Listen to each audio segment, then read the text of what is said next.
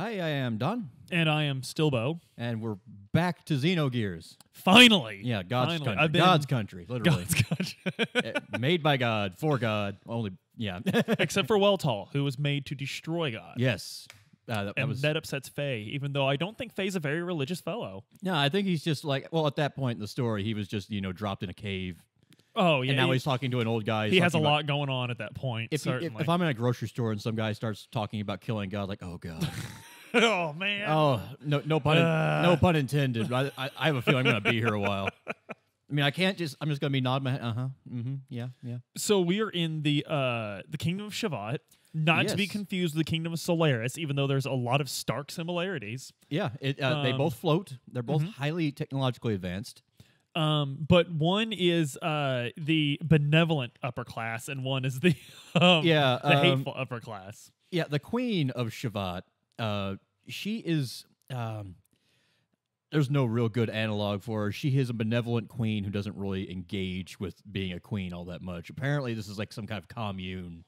Right. There's some right. constitutional hijinks going on, and everyone's really hyper educated, so they have a literacy program, Oh, a very which good means literacy program. which means that they're evil. I mean, we've established this. We established this here recently Yeah. in the news, actually. You do not monologue about past events. You do not have a hyper awareness of mythological wars with Diabolos without communist literacy programs. What's funny is we just got done talking about this. It hasn't been that long, and Xenogears is so convoluted. I've already forgot all of that. Yeah, as you're walking through Shavat, random people will start talking about the ancient history of the world. And the games at this point, the game and its world is making a lot more sense, but still, there's more we need to find out. Yeah, and brass tacks is Shavat used to be on the ground. Well, technically, it used to be at the top of Babel Tower. Yep. And it was ruling, well, it was guiding the land dwellers in a revolt against Solaris. Mm-hmm. And then at the climax of that war, something weird happened. A third party of Diabolos gears attacked. And only which they didn't have gears before, correct? Nobody did. These are I the believe- first gears. I think they had gears. They mentioned gear battalions from Solaris. Okay, no, yeah, because these are I know where Diablos Yeah. is going. Yeah, I remember. And anyway, Solaris and the Land Dwellers Revolt kind of has to be put on hold to fight them off. And then Roni Fatima, the Queen, and some other heroes from the ancient past, 500 years ago, band together. They have their JRPG. That Which we don't should get have to been see. made into a game. Like, honestly, Yeah, I would have played the hell out of that I'd play game. the shit out of that game. Yeah. It's ready made for you. The But anyway, you're also everyone's spouting that local history. There's that whole room full of choo-choos. And the Queen is very, very guilty about something that happened with Nissan 500 years ago. she didn't get the oil changed and blew up the motor. Yeah, melted the bearings. Ooh. Melted the bearings. Yep, and when the lifters, when you got the just She didn't use a fuel oil mixture for a chainsaw. And what do you think was going to happen? This is why we need to go electric. again, be sure to what was our website? Coal is what? We had a website about the evils of coal. We haven't mentioned it in a Coal while. is too valuable to burn. People are going to start thinking coal is good if we don't keep on it. Like Every day, coal goes into a holocaust of fire. When it could be used for steel mills. Steel mills, it's good coking product. It's a good coking product. It's wasteful for energy. oh, it's very wasteful for It's energy. good for coking, though. Yeah, so keep minds open, but quit burning it. And you can also convert it into diesel fuel, which is low sulfur, which is a good transitional fuel. Oh, absolutely. But it's absolutely pointless for power generation. absolutely absolutely pointless. absolutely. And outdated, yes. Yeah, of course. Anyway, speaking of outdated, you know how that there's this history about Shavat that ever since that war, Solaris and Shavat just stopped fighting and kind of stared at each other until It stands to reason they pass each other in the sky. yeah, often. like it it's stands like to reason. they side eye each other like Luigi on Mario Kart. But Shavat has this excellent barrier. Yeah, this just like obscenely good barrier. just like Solaris, only and it means that no one can interfere with the other. So, and the ultimate Cold War. Yep, and right as you enter, somebody says, to this day, no Solaris agent has been able to sneak aboard and attack. to this day. At this day, Solaris has managed to sneak a saboteur, which has brought down the shields enough for an aerial attack. And Maria, the girl who is not Margie, another little girl who pilots Sebzen, she has gone down to get Sebzen. And the queen says, you need to go follow her to help fight off this Solaris attack. Because the shield generator is down, we got to get to Sebzen's hangar. Unfortunately, that shutdown has also cut off all the normal pathways to the hangar. So Dungeon time. You have to go through an unused, derelict hallway that Shavat...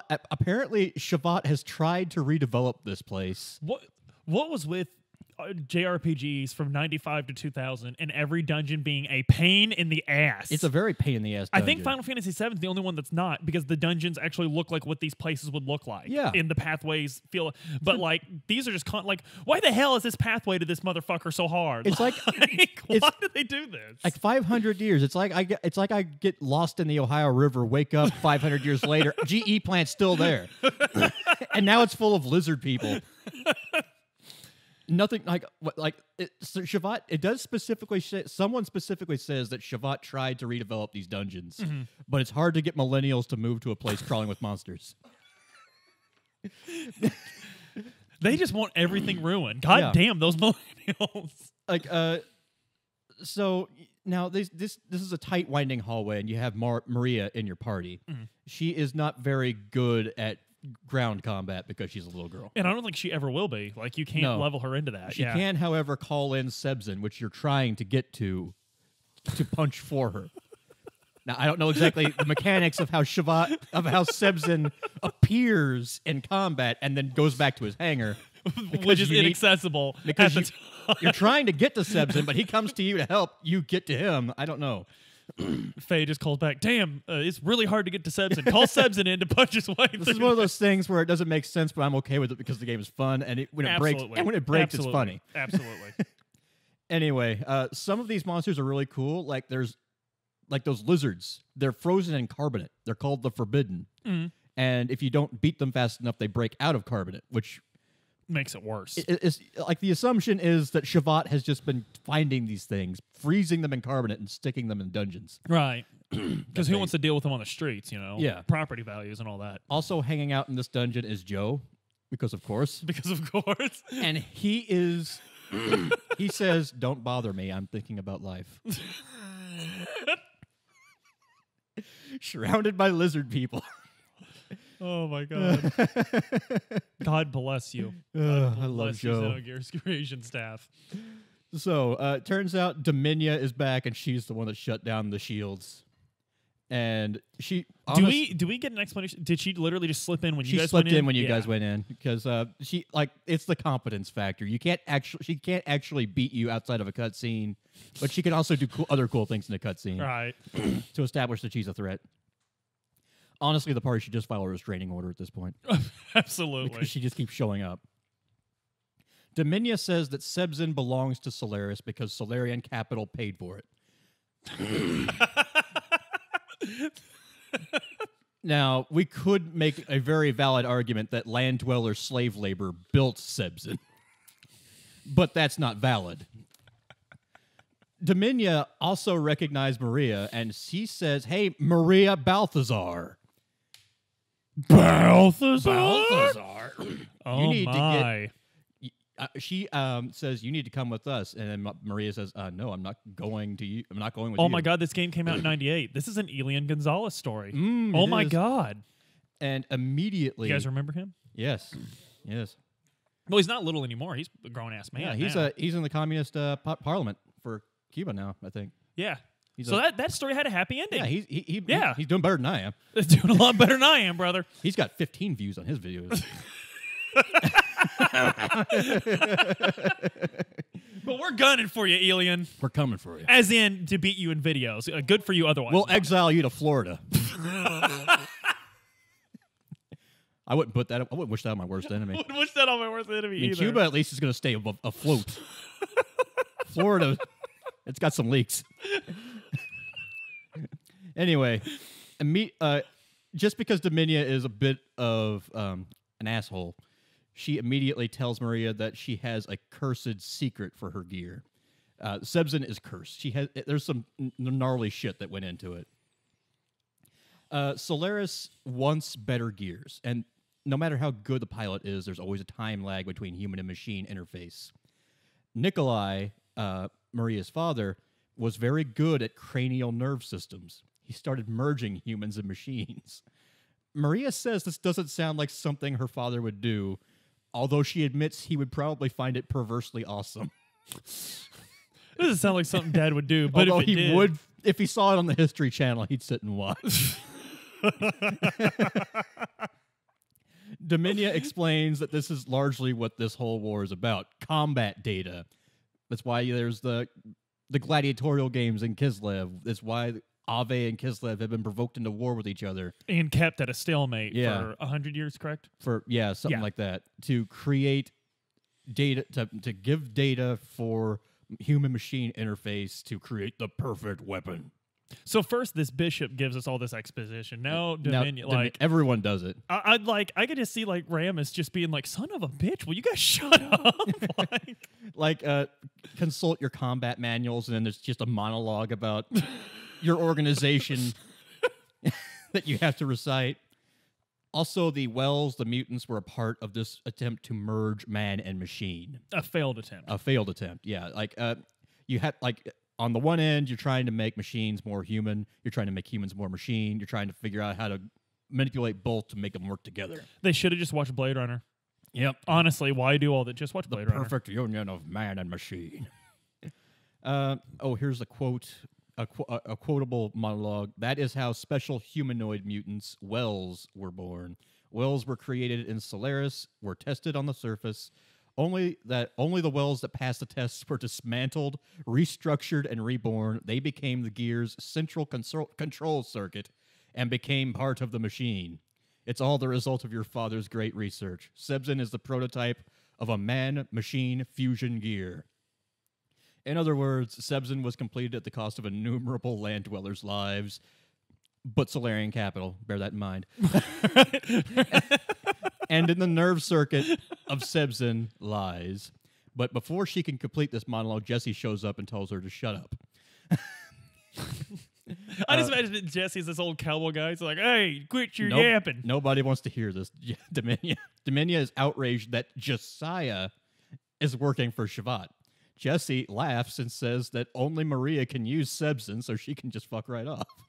Dominia decides, well, I've accomplished 98% of my mission anyway, so I guess I'll leave. That's an A+ on the Solarian grading scale. Yeah, I didn't get Sebzen, but I did open the door to breaking this deadlock. So Sebzen, I suppose, is Maria's father. Maria. I think there's another gear with with Nikolai. So that's just extremely Evangelion right there. Yeah. That's just like straight it was up, made by her father using the lives of countless innocents. Yeah. But it's key to Maria. Meanwhile, Seitan announces that there are four gate generators, keeping Shavat from arbitrary cutscene annihilation. They've been compromised, so there's an attack force on there, but Solaris can't just wreck the entire thing right now. The shields are still up. They just kind of flicker. And there are 4 separate raid groups. Now, you'd think that Shavat would have a militia or something. I think we're supposed to assume that they're busy. Right. Either that or they've just decided that Antifa is wrong to punch Sky Nazis. If Nazis start marching in Portland, you're supposed to just sit there and watch. Because, if you punch them, you're violating their First Amendment rights, and you're the real Nazi then. Yeah, it's like a werewolf. If you shoot one with a silver bullet, you become a werewolf, which is not how that works. I mean, that'd be messed up. That'd be a messed up movie, but that's not how the canon works. Remember what happened to Van Helsing? He turned into a werewolf. Not because he was bitten by one, not because he stabbed Dracula. Right. But we don't know that. But we don't... I don't know. That movie was a long time ago. I don't have the date on it. That was in high school. That was Viggo Mortensen. No, it was Hugh Jackman. Hugh Jackman. Yep. Yeah, and Frankenstein's monster was a hero. Right. Don't say Frankenstein because we're going to get a Doc- ton of comments on actually. Dr. Frankenstein built his monster with Lithuanian capital. So Dr. Frankenstein, who built it with Lithuanian capital but held it still in his own home, Yes. was the real monster. Out of the parts of the workers. Frankenstein. Yeah. Mm-hmm. Anyway, let's see. Faye, however, is he's got himself pulled together. He's like, hey, I'm ready to stand up and finally fight these guys. Like, this is what my dad would want. And honestly, I've made a judgment. Shavat may be annoying, but they're not Sky Nazis. Like, I don't want to live in this hippie commune, but if I had to pick between it and Yeah, I'm not going to punch these people. They're not doing anything. They're not hurting anyone. they'd listen to really cool music, Yeah, if like, nothing else. A lot of fish going on. And anyway, presumably somebody filled in Billy on Faye on who Billy is, because technically he's been unconscious for most of the game Right. at this point. However, and Faye never actually got to see Billy's gear, so Bart probably just sold him on, it has a cape, a pope hat, and machine gun arms. And Faye's like, yeah, that's pretty cool. This guy seems cool. That's all right. That's all right. He can happen. He can help. Choo Choo is also saying, yeah, I want to help defend Shavat as well. Faye says no because You're a what? cute little cuddly. You're a Furby. Oh, Yeah. Furby. Furby.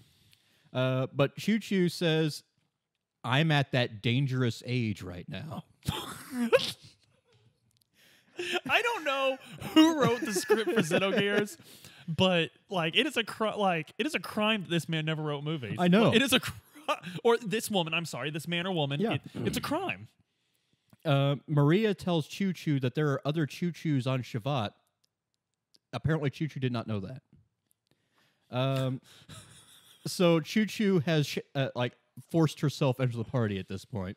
Satan breaks down a battle plan. There are 3 weird combinations of gears and foot soldiers with various gimmicks. Mm-hmm. And one really big gear that Jesse is kind of worried about.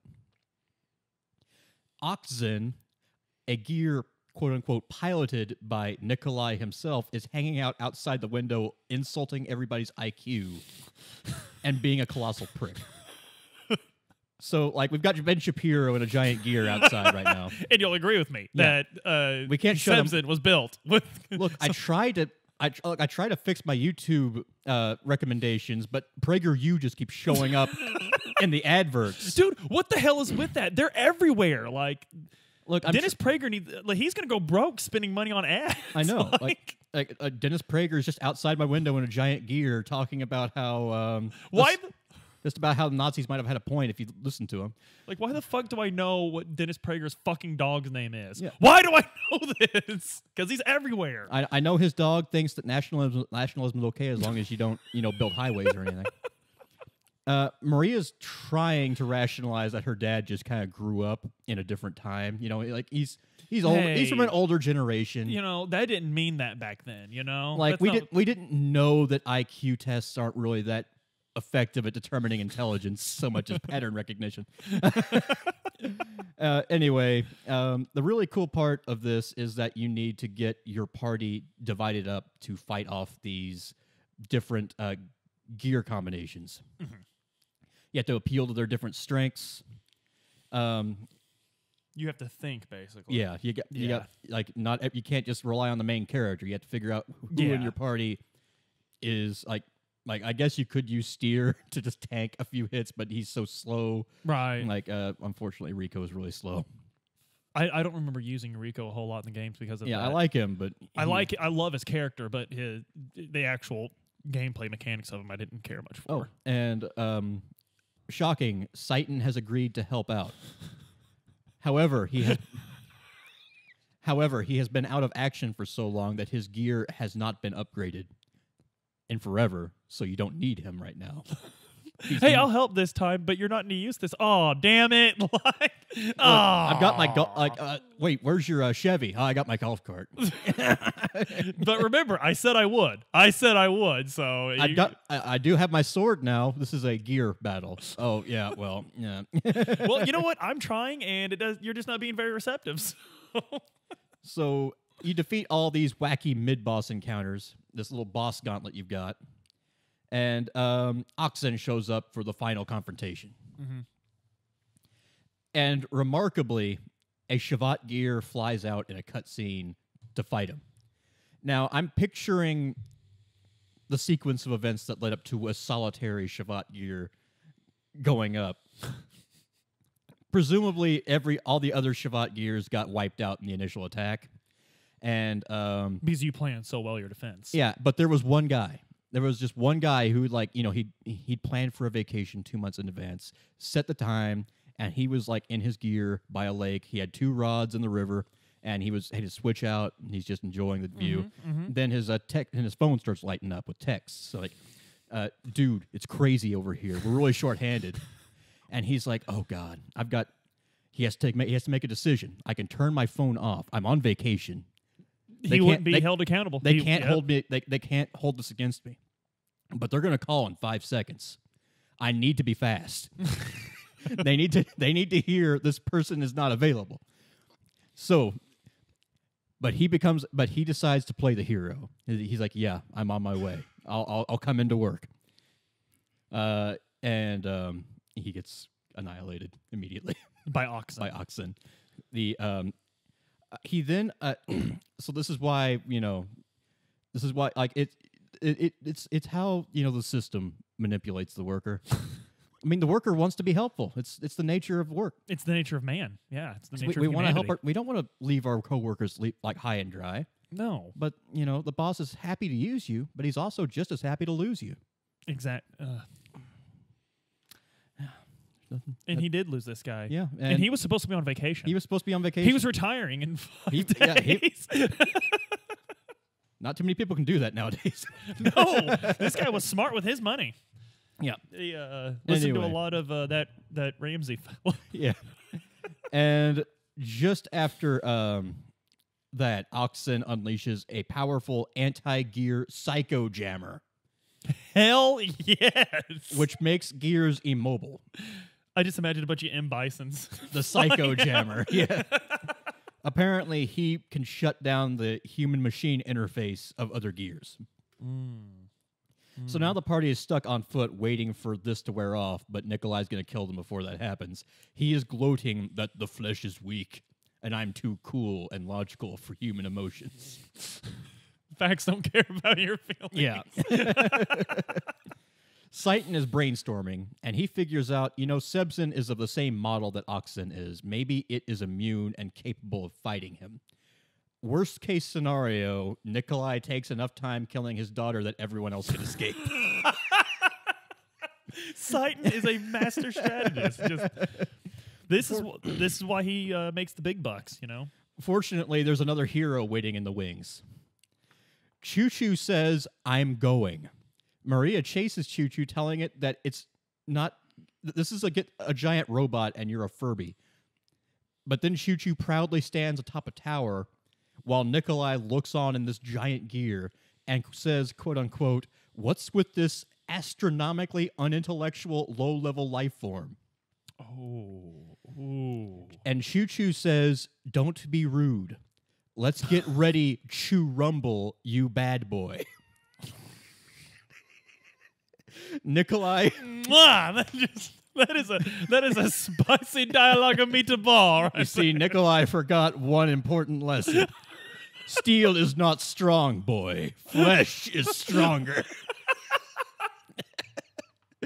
Now, at this point, you need to pause this thing you're listening to and bring up Flight on Xenogears soundtrack because something amazing is happening. This music is amazing. It's on every. It was my alarm clock for all of college. Oh, it is. It is a fantastic. Xenogears' entire soundtrack is good.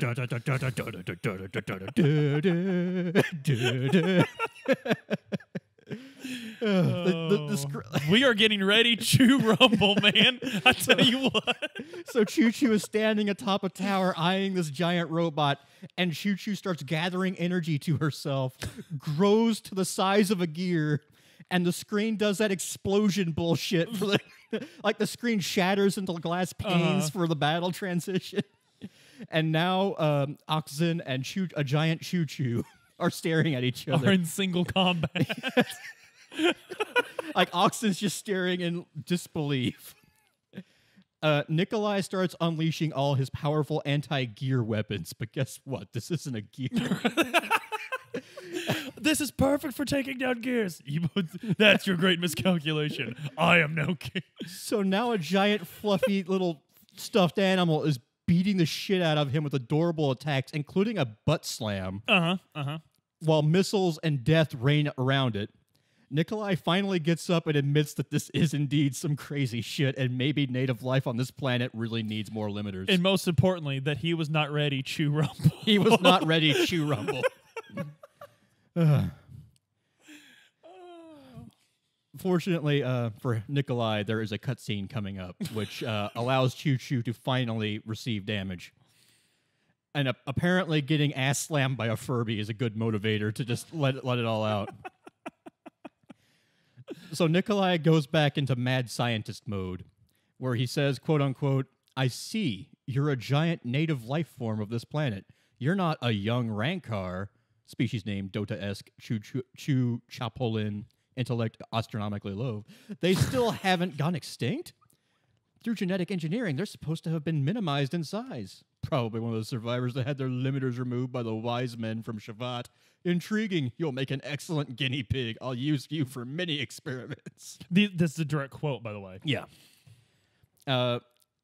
Presumably on Shavat, Faye and Bart are just kind of like watching all this happen, and Faye's like, "Hey, Bart, is this the drugs wearing off, or did that thing grow 20 times bigger and fight Maria's robot dad?" And Bart's like, "Dude, I don't even care." Also, since apparently both the Azukis are terrible parents, Saitan's daughter has wandered yards away from this giant battle to encourage Choo-choo. Maria. Oh, Maria. I think Maria, yeah. Maria then mounts Sebzin on his shoulder. Like she never gets inside. She always She's rides always him, on the shoulder. And she confronts Nikolai, and he's talking about how awesome he is now and how glad he is to see Maria. Maria says, "Dad, you're being incredibly racist." And Nikolai says, "Hey, I'm just a race realist. Let's be real. I'm practically God. I'm practically God now." And they fight. And after a pitched battle, a voice recording of Nikolai tells Maria that he's actually dead. His consciousness has been subsumed into Fox News. He sat on the couch watching Fox News too long, and this happened. But fortunately, he installed an emergency program into Sebzin in case he got brainwormed. Which, and he tells, "Yeah, I'm dead. This program is going to free me from this metal prison, and it's also going to unlock your graviton cannon ability." And unlike Jesse, Nikolai does not show up after being cutscene killed by his own offspring. Anyway, after Oxen is destroyed, Shavat is saved, and the party is talking to Queen Zephyr. And she's decided that, okay, maybe we can't just leave Solaris hanging around like this. We should probably do something. Unfortunately, it's protected by 3 gates. It's actually protected very well because we can't even see it with the gates up. One of those gates is under Ethos HQ, but it's unreachable. The other 2 gates are unknown. By the way, Ave has just invaded Nissan. And you remember how we implicated Nissan in the in that one plan a while back? Yeah. Turns out maybe the chickens are coming home to roost. And Bart's like, "I can't imagine why that happened, but..." Gosh, that's wild, I man. don't know. Fortunately, the party isn't actually responsible. We've established that this is come out kind of out of nowhere. The Queen says the reason they're going to Nissan is because there is an Omni-Gear sealed there by Roni Fatima. By the way, Shavat has turned Yggdrasil into an airship while this is all happening. Turns out it always was a piece of archaeotech from Roni Fatima's time. And while this is kind of out of nowhere, Bart has no problem at all with becoming a sky pirate.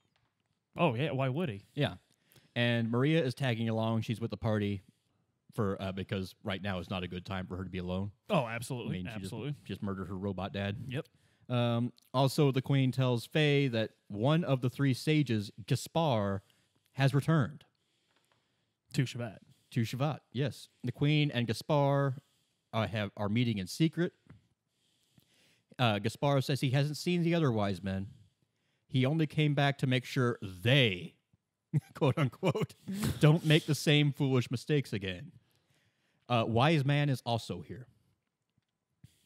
Meanwhile, an NPC tells Queen that Ellie was here, and it, quote unquote, reacted to her. The Queen says she is not surprised. Wise man says the girl does not intend to ride it, just like her, quote unquote. She knows it unconsciously, the existence within her. The Queen says she was the same as Sophia, that girl in the painting. At Nissan. Yeah.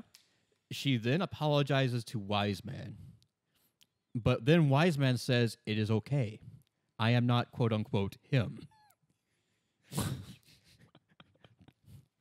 I'm glad the party isn't here listening to this because they'd probably be really confused. Right. Gaspar says that he has removed the party's limiters, the genetic limiters that all land surface dwellers are subject to make sure they can't go like Super Saiyan and challenge Solaris. Frieza really probably should have invested in some of those. Yeah. Now the party is woke, so they're not limited anymore. Right. He does this off screen, which is the best way to do gene therapy. Absolutely.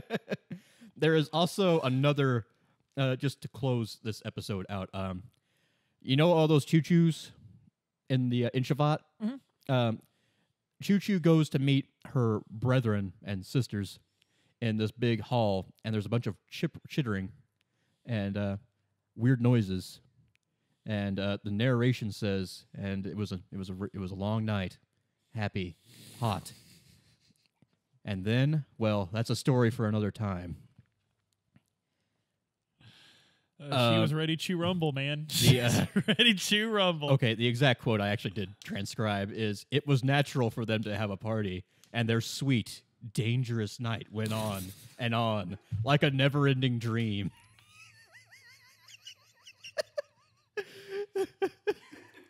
Okay. Attention party members, we have an airship now. Let's get the hell out of here. And the airship made its way to Shavat through all this. Yeah, I guess Shavat brought it up to them and turned it into an airship. So now we have an airship. The world map is now our bitch, and we need to find 3 gates to destroy them so that we can find Solaris and destroy it.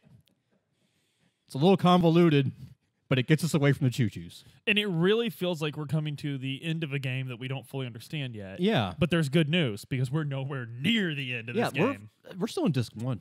Disc 1. Disc 1. 2. But 2 is a very special disc. 2, there's something noticeable that's going to happen in Disc 2. It's going to be more like this and less like a game. We're going to be doing a podcast over a game that is, in fact, a podcast of itself. Special preview. Bo, how was your day? Oh, it was okay. I got up, got breakfast, cleaned a bit. How was yours? It was then that I went to the mass driver unit. There was a really cool boss fight, but our budget ran out. And then Fort Hurricane showed up. We're not kidding, by the way. That's really what the second disc is like. But you'll love it. You will love it. I loved it. As much as you love what's going on right now. And because you love it so much, I know you're clicking subscribe because Adam's staring at me and he knows it's the end. So subscribe, like, share, and transcribe.